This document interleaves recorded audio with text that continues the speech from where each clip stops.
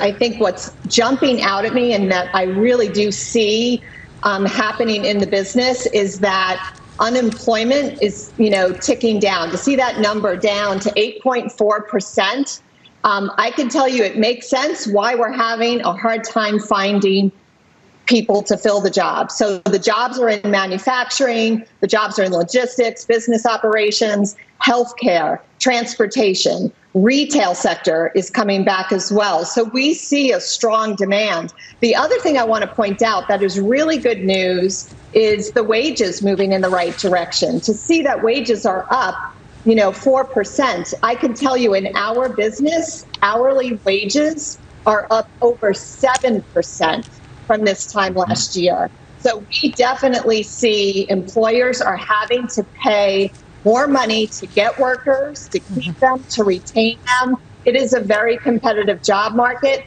and I think it's only a good sign that we will see future growth, and we're moving in the right direction with this recovery.